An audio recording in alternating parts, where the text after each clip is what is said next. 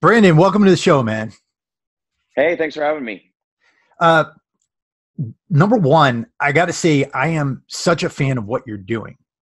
You, I think, have brought a lot of moral clarity to a lot of the questions people are having right now about politics, and particularly the narrative that's going out there about President Trump and about the Democratic Party. Now, I grew up in New England.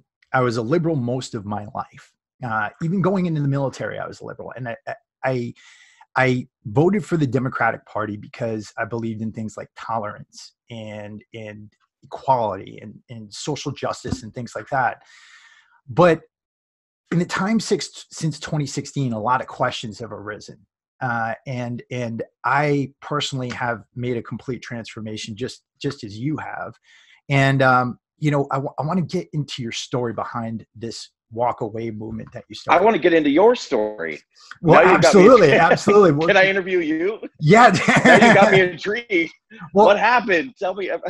well, let go me ahead. tell you something, because I joined the Marine Corps at 19 years old, right? And like I Okay. said, I grew up in New England. I grew up with a lot of what you would consider liberal ideals, right? And after the Marine Corps, I went to graduate school and I did the whole social science PhD thing. I was in a PhD program for political science up at UC Santa Barbara for a while.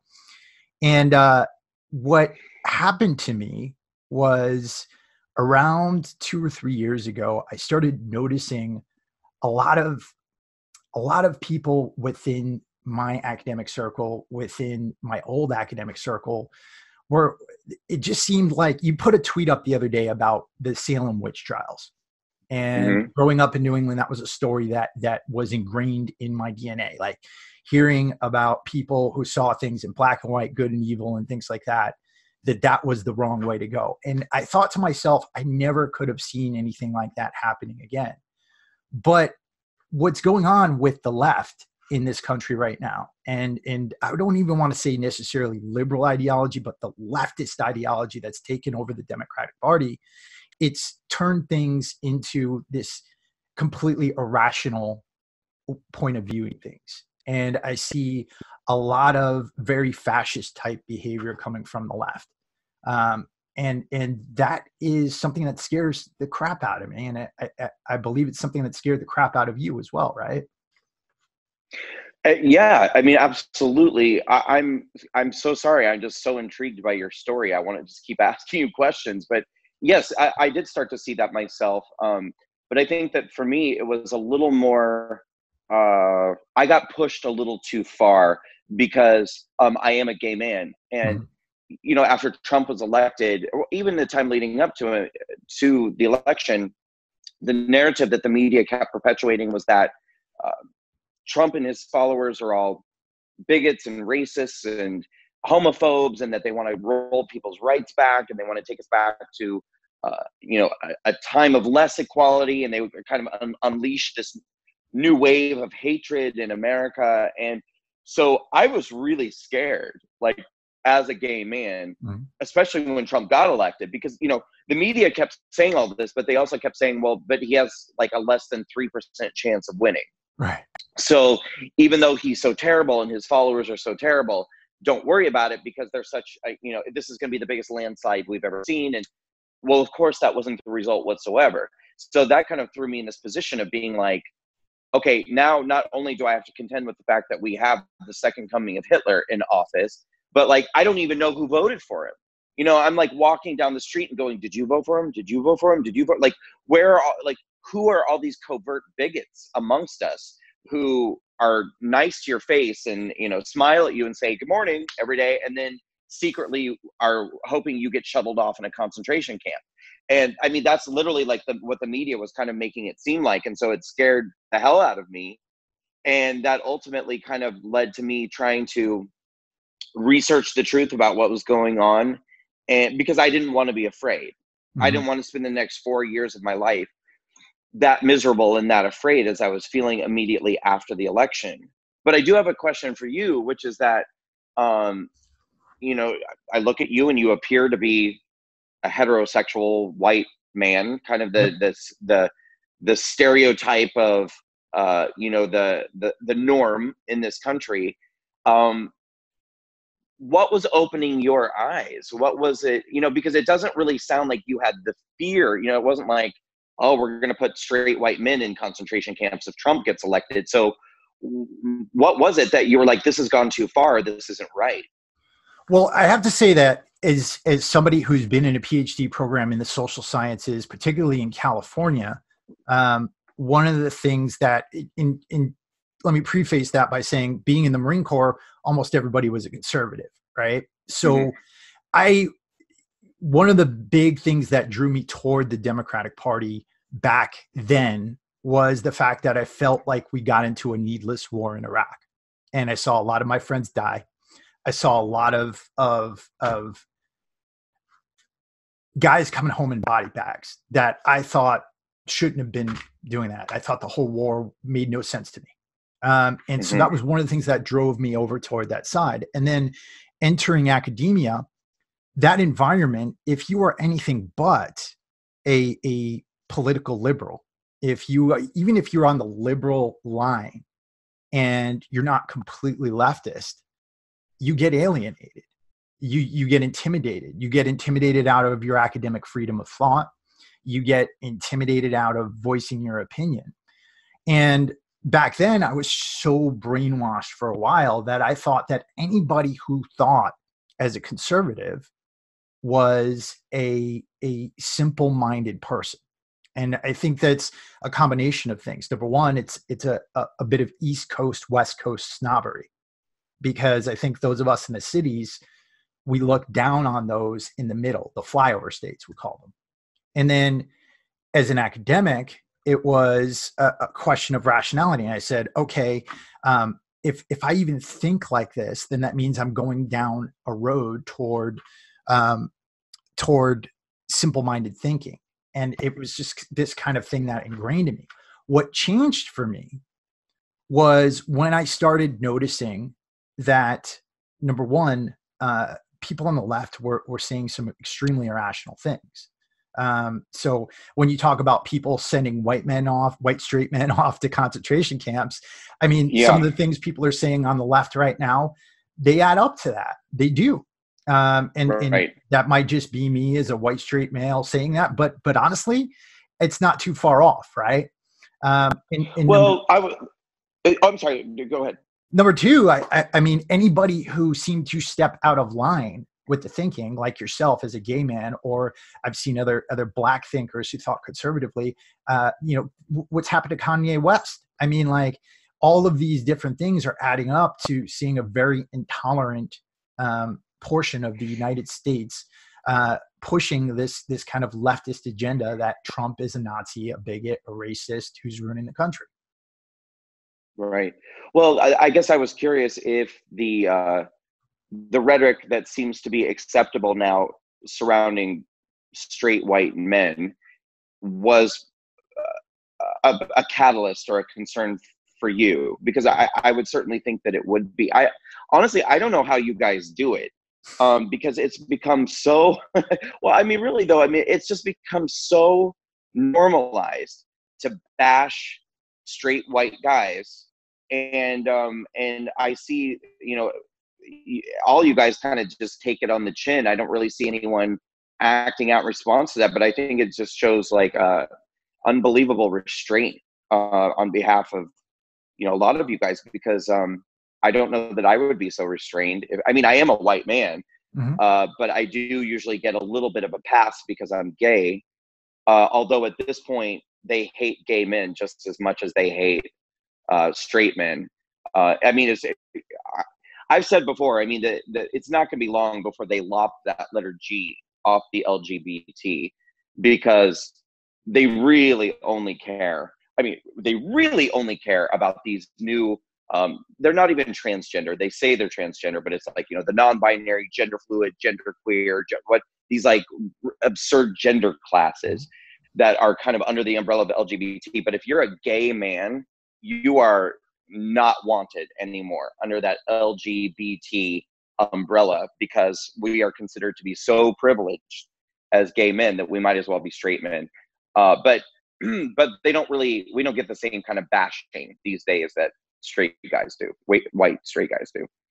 What is it with this notion of privilege? This idea that regardless of how you were born, I grew up, I had a single mother. She worked 3 jobs.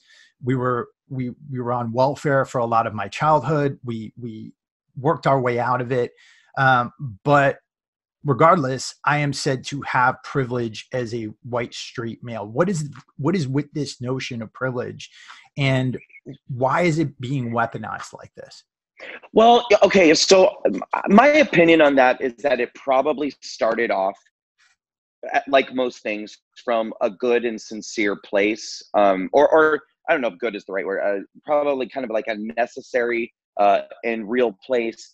And then it's just become completely, as you say, weaponized, and it's become an obsession for a lot of people on the left, and they have misused it and mischaracterized it to a certain degree.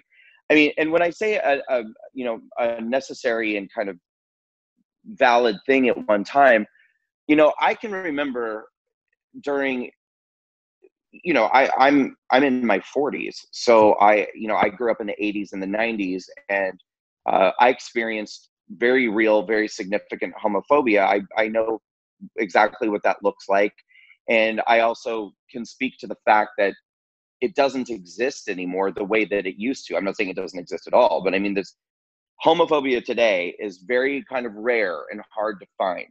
And it's very watered down compared to what it was in the 90s or even the early 2000s. And, but there was definitely a time of just this enormous hypocrisy when a lot of people who were blatantly anti-gay, and we'll just use the gay thing, for example, it also pertains to racism or sexism or whatever. But I mean, I can remember all too well that some of the most kind of strident voices that were anti-gay were these people who were just total hypocrites, because it's like the same people that would say, why do you have to talk about being gay? If you're just, just be gay and shut up about it. Or, why do you have to throw your lifestyle in my face? Those are always the people who are like overtly talking about their sexual feelings for women and what they were going to do with women and, all this stuff. And I'm like, you're graphically and blatantly sexual all the time. I mean, I'm literally just saying I'm a gay man, and you find that so offensive, but you're allowed to say whatever you want about your sexual desires for women and what you want to do, and you want to bang this one, and it's like, and so I think that there was this period of time where it was very clear that if you were a part of the majority and the accepted norm, you kind of didn't necessarily have this sense of empathy about what it felt like to be a part of the minority, and your own hypocrisy in that, like your own. It's like the situation where the majority of people were and the minority of people were heterosexual, the same behavior that you engage in on a daily basis would not be accepted, but you don't realize this sort of privilege that you have because you just happen to have been born a member of the majority. And so I think that the notion of privilege started with this desire to kind of point out the hypocrisy to people that, like, look, you get triggered by someone just simply saying that they're gay. Mm-hmm. Meanwhile, your behavior is actually so much worse in the way that you overtly talk about your sexuality and whatever. And I think it started out as a means to kind of point out people's hypocrisy and say, look, there's a double standard here that you're perpetuating. But now it has gone so overcorrected and to the point of weaponized that, people are just like, well, you shouldn't even have an opinion about this as a straight white man. You're so privileged. We've overcorrected. It's gone way too far. And it's also being pointed now at people who don't even deserve it. People who are like, look, I don't have a problem with gay people. I don't have a problem with black people. It's like, it doesn't matter. You have white skin and you're, so shut your mouth, and stop mansplaining. So, well, it's just become a joke. That's a big part of my fear because as I told you, most of this audience is U.S. military combat veterans. And my fear is that, that 22, 23-year-old guy who's getting out of the military, been through a few combat tours, going to head to a university campus, try to build his future, but in the process be told in class that he's not supposed to have an opinion, he's not supposed to speak up. and he's actively supposed to just sit at the back of the room and shut up. And that's some of the things that are being said right now out there on the university campuses. And my fear is that, this didn't happen, in the 90s either. I mean, like, if you were on I was on a university campus, in the early 2000s, and it wasn't, it wasn't like we were saying all minorities sit in the back, shut up. But now it's, if you're a white straight male and you've followed these norms, then sit in the back of the room and shut up. So my fear is that there's going to be increased alienation, increased marginalization, and all of these things that people are saying about Trump and saying about the conservative movement. I fear that more extremes are going to come to pass, because it's just right now a battle of extremes. No, there's definitely potential if they don't, get, I think, a sense of self-awareness about themselves and their messaging and the way in which they're talking to people and interacting with people. There's definitely a potential, I think, for them to create the very situations and atmospheres and conditions that they claim that they're most afraid of happening, and that some of them claim is already happening. I mean, how long can you continue to suppress and bash and mistreat a race of people or a gender of people before those people end up banding together and having an uprising of sorts against that? And then bada bing, bada boom, you've just created the thing that you claim you're so afraid of. I mean, if you're afraid of a white nationalist uprising, or an uprising of white men, well, then maybe you want to stop ostracizing and berating and suppressing and antagonizing white men, because at a certain point, white men are going to start looking to each other and been like, you had enough? You had enough? Yeah, me too. Let's do something about it. Well, and the thing is, you can somewhat say something like that. There is no white man that can actually say something, a white straight man that can say something like that without being labeled a potential threat or a terror threat right now, right? Well, I mean, and that's part of the problem too, is one of the greatest kind of idiocies of the left is this belief that if you can silence someone or suppress someone or make someone or and I don't just mean an individual, but a group as well. If you can take away their voice or make them disappear, then the problem is suddenly solved somehow. And that's not how life works. If in fact, for a moment, now I'm going to draw a very clear and distinct line here. I'm talking about actual neo-Nazis or actual KKK, not white men, but white or neo-Nazis. If neo-Nazis exist and they have, they're trying to express themselves or demonstrate or whatever, and you show up and you show up with baseball bats and chains and clubs and all these things, and the police are told to stand down. So now you've got the neo-Nazis, clearly getting the messaging that they're not going to be protected by the police. There's going to be this violent force against them that's allowed to happen, and that no one's going to stop it from happening. Do you think the neo-Nazis are just going to go away? Of course not. They're going to start organizing underground. They're going to grow in numbers, because people are going to feel like, well, no one wants to live in anywhere in a country or an environment where they're not allowed to express themselves. They're not allowed to live openly. And so the left has this sort of ridiculous and kind of deranged notion that if they can just intimidate or threaten people enough into disappearing, the problem is solved. Well, no, what you're actually going to do is create a much, much, much bigger problem, because these people are going to become more angry, more agitated. They're going to start organizing underground. And then all of a sudden one day they're going to go, oh my God, what happened? There's this whole movement of extremists that are how did this happen? Well, because you drove them underground and you drove them into organization. Now that's an extreme thing, that we're talking about. That's a totally different thing. But I mean, the same thing can happen with completely rational, reasonable, common sense people who, you know, I mean, if you're targeting people based off of the color of their skin, which is to say white people or men who are nice guys who aren't doing anything wrong, who are, you know, just trying to participate in the conversation, be a part of things, but you're telling them that they can't, well, eventually the same effect is going to happen there too. I mean, it's totally understandable. There is going to come a time where white men say enough is enough, and there's going to be some sort of backlash. And I fear that as a gay man, because I'm like, this is why, to a certain degree, I'm almost over here trying to kind of virtue signal to, you know, straight white men on the right and say, hey, when the revolution happens, I was on your side. Please don't come for me. You know? Well, let me ask you about this as well, because, you know, you started this movement, the Walkaway movement, and you've got a very high profile right now. How has your own community, the gay community, responded to you in expressing your opinion and kind of straying from the flock? Well, I mean, the majority of the community is not happy or responding very well. But to be fair, what they're responding to is not, you know, an accurate portrayal of my message.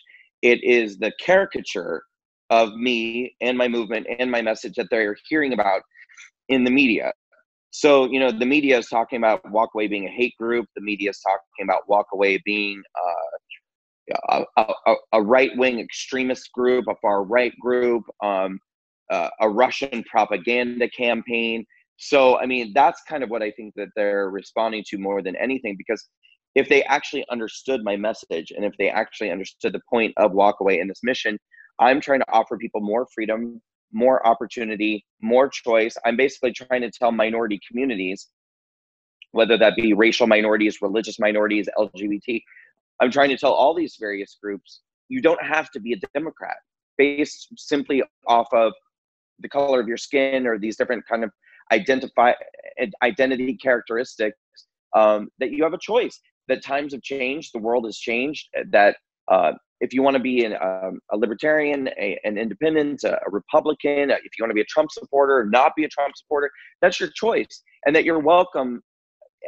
All of these different groups or different political identities are there and available and for the taking for you, regardless of these factors. Now, the tribal mentality and the groupthink within these different groups are telling people, you don't have a choice. You have to be a Democrat. All the other groups hate you. There is no seat at the table for you anywhere else but under the Democratic Party and the ideology of liberalism. So, I mean, that is a restraint on freedom. That is a constriction on, you know, people having choice and opportunity. And what I'm doing is actually trying to provide more choice and more opportunity. So I don't understand why that's a controversial message for people who claim to be about, you know, freedom and progress and wanting, you know, to push the boundaries of you know, freedom and tolerance and this and that. That's what I'm actually doing, and they're actually restricting it. It's interesting because everybody had this kind of apocalyptic notion when President Trump got elected. But if you actually look at what's been done, I mean, the economy's great. Minority employment is higher than it's ever been.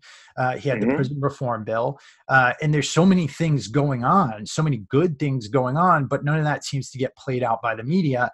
And if you bring attention to those things, you get called all these other horrible things that people tend to call Republicans.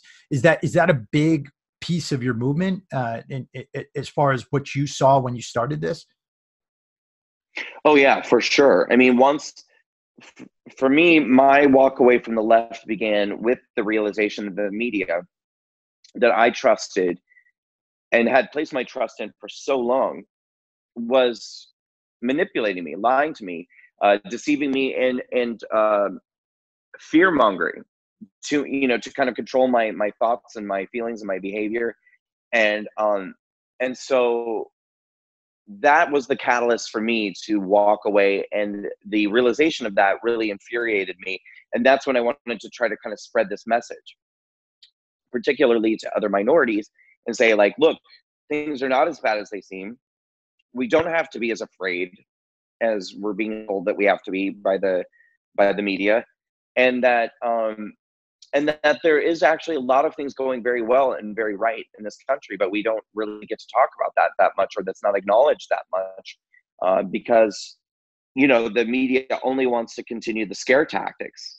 And so yeah, that was definitely a huge part of why I did this, and what the ongoing message is of Walkaway, which is trying to get more truth out to people as well, and to get people to see that let's step out of the fear bubble that they've created for so many of us, and that they're constantly kind of keeping us locked into this bubble by saying that if we step outside of it, there's a boogeyman outside that's like waiting to get us, or something that is the Republican Party or conservatives. And that just simply really is not the case anymore in 2019. That's just not where we are anymore. And I've been warmly embraced by the Republican Party and by Trump supporters. Every minority that I see that has walked away and made their videos and told their stories has also been embraced. It's a new dawn. It's a new day. And I just want people to know that you don't need to stay stuck and paralyzed in this trap of fear and misinformation that's being perpetuated by the political left. One of the things when you started this movement, I went to your Facebook page and there were so many stories up there. So many people that were just so happy that you had started this. And, trans people, straight people, gay people, minorities, people from all walks of life coming on to talk about how happy they were that you had put this out. How has that affected you as the leader of this movement? Well, there are times that I still wake up almost every day, and my first thought is, am I dreaming this? Did this really happen? Or do I need to, go get my blow dryer and go, because I used to work as a hairstylist before I start Walkaway. And so, on an almost daily basis, I have to kind of pinch myself that this is kind of the new reality for me. But I don't dwell in that space or in those feelings too much, because there's so much work to do. And what motivates me and drives me so much is this feeling that we haven't reached enough people. There's so much work still left to be done. So I don't really linger in a space of patting myself on the back or being like, I'm awesome, or way to go, I'm so proud. It touches my heart, and it makes me feel very proud anytime somebody says that this movement has changed their life, has set them free. But I take that in, and then I say, okay, it's time to get back to work. And I just try to keep moving forward and keeping my eyes and my mind on what has yet to be done, not on all the great things that we've already done and how great we should feel about that. That's wonderful, but we have millions of people that we still have to reach. And that's where I keep my focus. Where are you focused on reaching them? Is it mostly social media? Are you hitting them through videos on YouTube, or are you doing events around the country and things like that as well? Every possible means. So we're doing an educational video series that we call The Hard Truth, which is available for people to watch for free on YouTube. We've created about 10 episodes. We've currently released 3. We'll be releasing the 4th one in the next week or 2. They're like 5-minute episodes with a different speaker speaking on a different subject in each one. They're kind of cool and edgy. They're educational. So we have that where we're reaching people on the internet. We're also, the testimonials are where we started, and that's kind of always been the basis and will always be the basis and heart of what Walkaway is. Real people telling real stories about why they're fed up, why they're walking away, why they feel pushed away or isolated and no longer part of the political left or a political party that they no longer recognize, the Democratic Party. And then we're also doing live events around the country. We're doing town hall events for all different types of people, but we kind of specialize a lot of these events for minority communities. We do the Walkaway Black Americans town hall, Hispanic Americans, LGBT Americans, Jewish Americans. We'll do so many more. And again, we love our straight white people too, and men. And so this is certainly a movement that is for white people and it's for straight people, but it's for all different types of people. But we recognize that minority groups in particular are being marketed to and targeted by the Democrat Party and the liberal media in a way that's very specialized. And again, it's that marketing of fear mongering and misinformation. And so we're going into these communities in a very customized way and delivering a counterpoint and a counter message to try to open people's hearts and minds and get them to see what's really going on. So we do these live events, these town halls for minority communities. We're doing a college campus tour that we call the Walkaway Thought Revolution College Campus Tour, which is just what it sounds like. We're trying to get young people, millennials, college students to open their minds and think differently and to recognize a certain sense of indoctrination and again, kind of targeted marketing that they're receiving in their classrooms that they're probably not even recognizing because it's become second nature to have the curriculum taught to them through this filter of privilege and oppression and victimhood. And, you know, that's sort of how everything information and the lessons are being taught, I think. So we're trying to kind of undo a lot of that. And then, of course, I'm just doing speaking engagements as well for adults, anyone who wants to come and just sort of hear this message, why I walked away, why I think other people should walk away. And we have a lot more events that we'll be doing in 2020, just unique kind of cool events, including we have a really cool women's event that we're doing on February 6th in Nashville.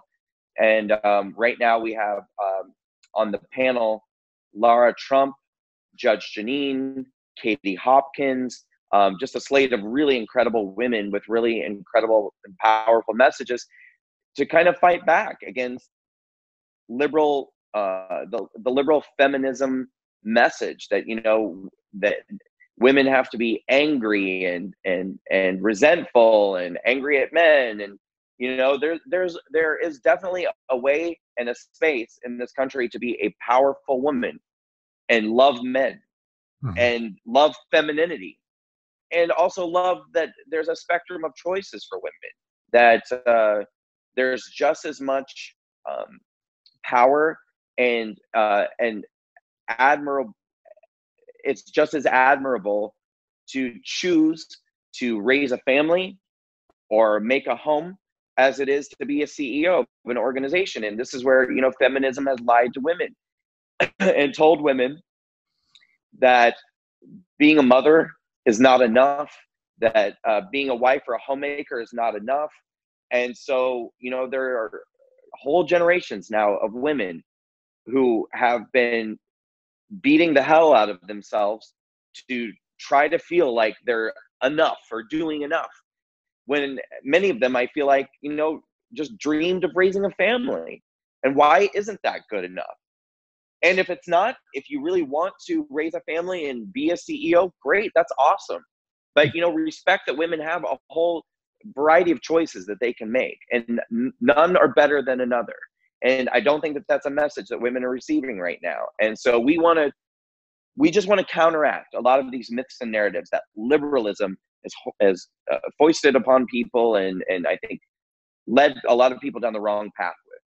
There's so much there. I mean, the idea that opportunity is only for a select few is not true. There is so much opportunity out there. Right. And if you open your eyes to it, I mean, particularly in this day and age where there's so many opportunities to start businesses, to create movements, to get out there, there's so many things that people could be doing if they just get rid of the victim mentality. And that's what right. I admire the most about what you're doing is you're telling people this idea of victimhood is actually what's oppressing you. This idea that you are somehow oppressed, that you're a victim, that the other side's the enemy, that's what's keeping you unhappy, and that's keeping you in the same sorry spot that you're in over and over again. Right. I mean, if you're so worried about oppression, why don't you start by not oppressing yourself, or subscribing to a pattern of thought or a school of thought, which is specifically and expressly designed to keep you a victim or to keep you oppressed. I mean, that is your greatest enemy is not outside of you. It's right here. Because if you wake up every day with this mindset that I can't because external forces are preventing me from dot, dot, dot. Well, how do you know? Right. I mean, because I'm willing to sit down and listen to someone saying that if they can prove to me that they have tried everything and nothing worked because of the bigotry and you know, suppression of others towards them. If you can prove that to me, I'm willing to listen to you. But if that is just your attitude because that's what you've been told your whole life, so you're kind of like, what's the point of even trying? Or every failure that I have isn't my fault, it's someone else's fault because I exist in a system that's rigged against me. Well, then the only person who's oppressing you is you. Exactly. Exactly. Now, I know that you just had the chance to meet with President Trump for the first time. How was that experience? I did. No, it was absolutely amazing. It was unplanned. We ran into each other at a restaurant, almost literally. He was walking in as I was walking out, and somebody I was with made an introduction. He knew right away, and his eyes kind of lit up because we've never met before. And then what unfolded next was just, I mean, it was just a string of very heartfelt, complimentary. I mean, he really praised Walkaway and me and the organization, the work that we're doing, the way that we're reaching people. I told him I would really like the opportunity to sit down and talk with him about it. And he said that we'll do that. He then went around to other tables at the restaurant and said, "Do you know this guy? Do you know this guy? What he's doing is tremendous. He's getting people to walk away from the Democratic Party. It's tremendous. It's tremendous." And then we kind of exchanged a few jokes, and I mean, he was just so nice and so warm and friendly. Took some pictures together, and it was just an incredible experience. Incredible experience. And he said several things to me that made very clear that he knew very well who I am and what I'm doing. And I mean, one of the comments that he made to me that it was just my favorite.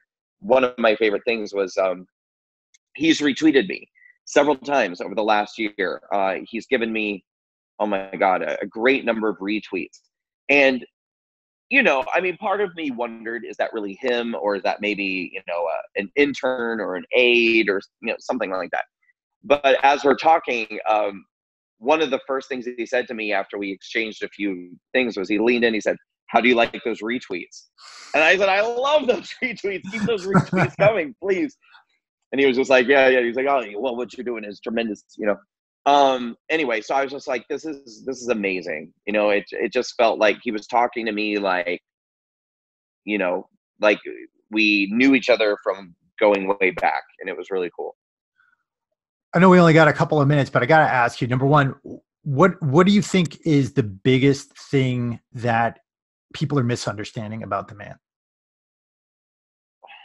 Well, I think his heart and his intention. I mean, the liberal media narrative is that this is a corrupt, heartless, bad guy who's a racist. He's a bigot. He's only looking out for the interests of himself and, you know, other white male billionaires and stuff. And this is, I think his sons, as well as many other people, have described him as a blue collar billionaire.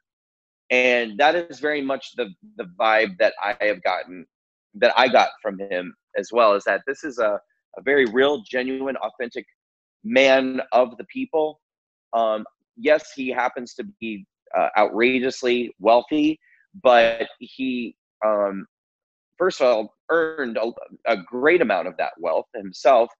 And he did it, I think, by working with working class people and being with them there at their level and doing the work with them. He knows he may not be working class himself, but he knows what it is to be working class, and he cares about these people. And he doesn't, his care and concern is not along racial lines or gender lines. This is a guy who cares very much about Black people and brown people and LGBT people. The liberal media narrative of the racist, bigoted Donald Trump is a bunch of crap. And I just think that he's a really caring, big-hearted guy who does not need to be doing this. He doesn't need the power, the money, or the prestige of being president. He's doing this because he cares about this country. He cares about the people of this country, and that includes all people.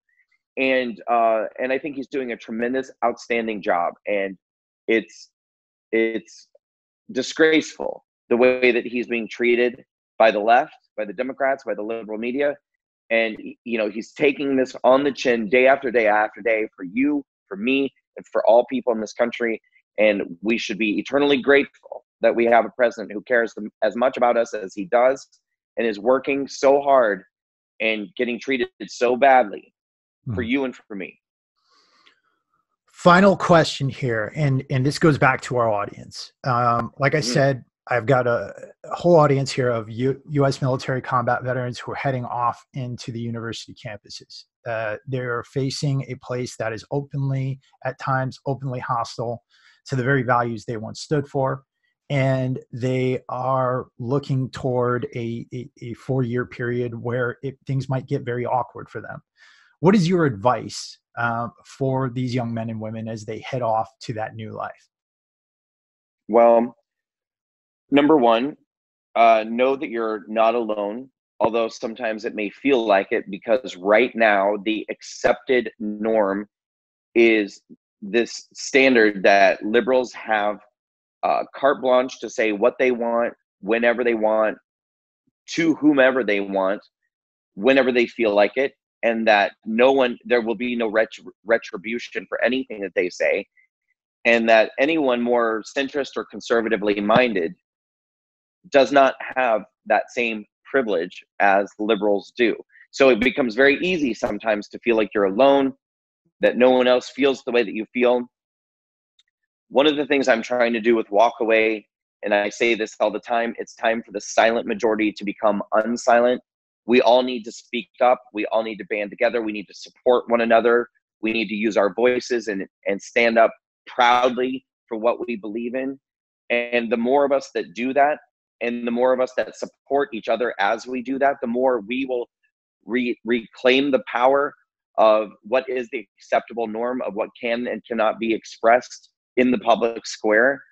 And so please know that, you know, if you stand up and you use your voice and you push back against the accepted norm, you will be speaking not only on behalf of yourself, but thousands, if not millions of people from coast to coast who feel exactly the same way that you feel, that what seems like common sense to you is common sense. And don't ever forget that. Just because you end up maybe in an environment where you're surrounded by extremists on the left who have that microphone, and you begin to feel like, you know, am I the crazy one? Is what I believe crazy? No. If it feels common sense to you, it probably is common sense. But common sense people have given up their power to the extremist left. So don't be afraid to stand up for yourself. Be afraid to stand up for what you believe in. Know that when you do, you're setting a lot of other people free. And you always have a home in the Walkaway campaign, walkawaycampaign.com. And you can make your testimonials and tell your stories, and you'll be connected with a community of hundreds of thousands of people who, just like you, are sick and tired of being bullied and pushed away by the liberal left, who want to come together and stand together and take that power back and that voice back. Become a part of our community and reach out to me and let me know if you want me to come to your school and your university and bring my movement there. I'm happy to come and speak up and provide a platform in those areas where maybe you're feeling overwhelmed or undervalued or underrepresented. Walkaway campaign will come. We'll stand up for you, and we'll provide that platform. So just know that you're not alone. Outstanding. Finally, I just want to acknowledge you. I know that starting something like this, number one, could not have been easy for you, given where you came from, given your background, given the fact that it took probably questioning everything you thought you believed in. And I think that is the essence of who we need to be as a republic, in understanding that it's not about political party, it's about what's right or wrong. And when you see wrong out there, you need to stand up and you need to say, hey, that's wrong. And it takes people like you to be able to do that. And it takes people like you to be able to keep the health of this republic healthy. So thank you, Brandon, for everything you're doing out there. Thank you. I appreciate that. And thanks so much for having me on your show and giving me this platform to be able to talk to your audience, particularly so many people in the veteran community. Let me tell you right now that I am so grateful for the service that you provided to our country. I say that to both you and to your audience. And thank you so much for fighting for our freedom, for giving us the freedom that we have. And thank you for sacrificing yourselves the way that you have for the freedom of this country. And I say that on behalf of myself and everybody in the Walkaway campaign. So thank you all so much. Absolutely. Brendan, thank you so much. And to everybody out there, definitely check this movement out. Like I said, there's a whole lot of really great people who are telling their stories on his Facebook page. Brandon is putting great stuff out there on Twitter all the time. There are some great educational videos that Brandon mentioned, and we will get those up on the show notes for this episode. I want to wish everybody out there a great start to the holiday season. And, you know, like we always say, get out there and live your best lives while you can. And we'll be back at you later on this week with some more awesome content.